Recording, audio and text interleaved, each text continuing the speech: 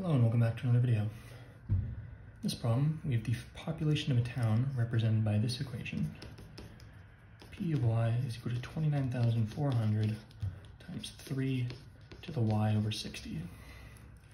And we're asked how many years will it take for the population to triple. Now, if you immediately recognize this as the growth function, then you might be able to see, okay, we can actually find out what that is by looking at the exponent right here. And you'd say, okay, by the fact that we're dividing y by 60, it's going to take 60 years for the population to triple. And if you want to remember that and go with that, and when you see it on the test, that's how you want to solve it, that's great. But I assume most people aren't going to recognize that right away. They'd be able to use growth functions if it's in a problem, but they won't be able to recognize the individual parts. So what we're going to do is we're going to plug in values, and we're going to see, okay, or for any of these, are they tripling? Now, this exponent is actually like really difficult. Only if when y is a multiple of 60 is it going to look clean, right? So if y was 60, then this would be 3 to the 1. If the y was 120, it would be 3 to the 2, right? And all those values in between, it's going to be 3 to some fractional thing that we don't want to mess with. That actually is going to help us because that really limits our options for numbers we can plug in that'll still work out.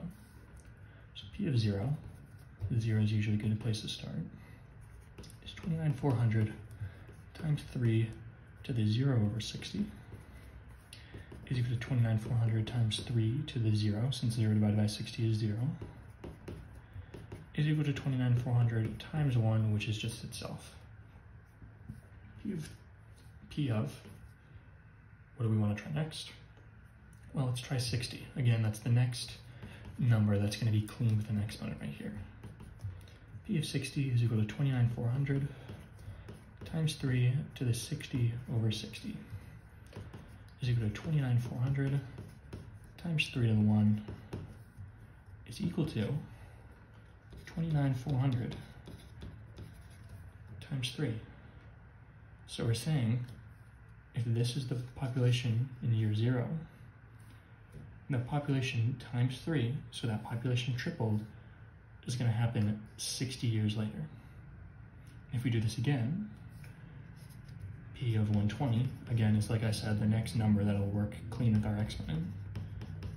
It's 29,400 times 3 to the 120 over 60. 120 divided by 60 is 2. Is equal to 29,400 times 3 to 2 is equal to 29,400 times 3, which is this, times 3 again. So again, it's tripling every 60 years. So how many years will it take the population to triple? I hope you can see now that it's going to take 60 years, and you can understand why that's the case rather than just saying, okay, I recognize the formula and the denominator here is going to be the number of years, because it's easier to remember that if you actually know why it's happening. Anyway, 60 is going to be our final answer. As always, thank you for liking and subscribing, and I'll see you in the next video.